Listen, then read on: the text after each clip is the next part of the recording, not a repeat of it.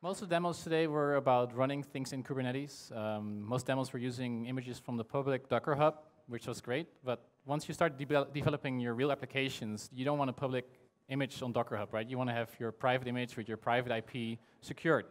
Now there's a couple options. You can run your own registry, or you can pay Docker or other companies like Quay for hosting it. Well, of course, when you do that, you're relying on their service, on their cloud provider of choice. And so we think with Google, with like the whole plan of having Google be the best place to run these things, we can do better. And so we launched this thing called Google Container Registry last month in beta. And it is a Google-hosted service that's using the same infrastructure as Gmail and Search and YouTube to provide you a highly reliable, high-throughput service to host your Docker images. And what we do is, once you upload your Docker images to our registry, we store them in your Google Cloud storage. So they're in your project, they're in your visibility. They're using the Google Cloud security model, so OAuth and different scopes, using role models. And so we think we give you a much more secure, reliable service. So I'm going to demo how you could use this. So I have this small application here. It's just a hello web server written in Go that I've built, and now I'm going to do a Docker build. So the thing that you notice here, that when I name this image, I prefix it with gcr.io. That's the endpoint of our registry. We made it as short as possible because we know that you're going to type this frequently. So same thing as if you were doing a normal Docker build. The thing that I'm going to do slightly different than normal is I'm going to type, when I'm doing a Docker push, instead of doing just a raw Docker push, I'm going to do a Gcloud preview Docker push. And the reason I do this is that, as I said, we use OAuth for authentication. We don't want to use basic username and password because we don't want these username and passwords on your production machines. So what this does, it takes an OAuth access token, it puts it in your Docker config, and then it passes through to Docker as normal. So this is uploading my image to the Google Container Registry. And bear with me, the Wi-Fi is obviously in use with a lot of people right now. Okay, so it uploaded my image. And if I now go to my Google Cloud Console, and I look at the storage browser, and I do a refresh, you see that we created this magic bucket called artifacts, and then your project name.fspol.com.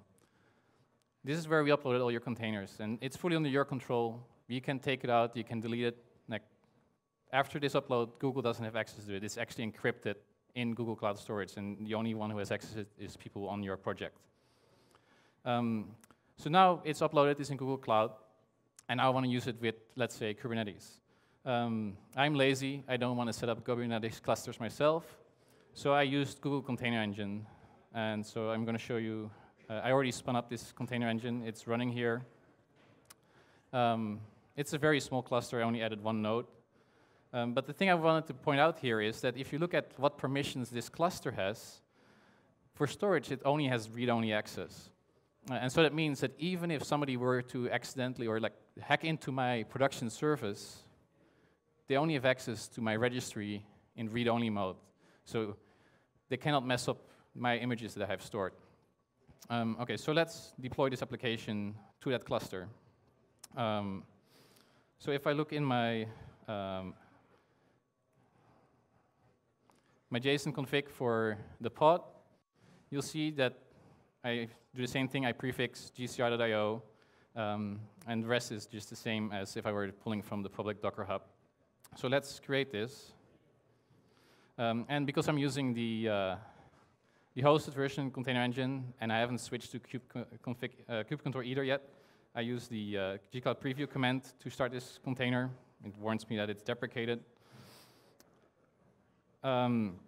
Okay, so now it's spun up, and I can actually go to the endpoint. I can see that it's running.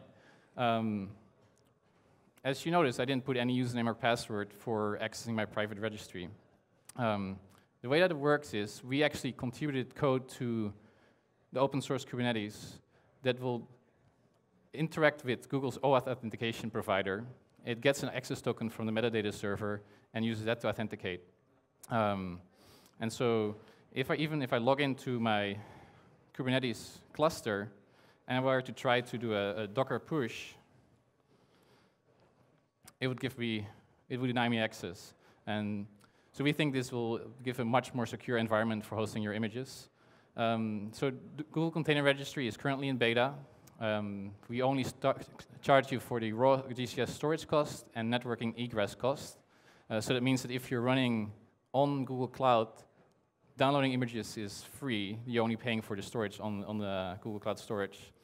We're working on management APIs, UI, and we hope to be general availability later this year. That's all I had. Thank you.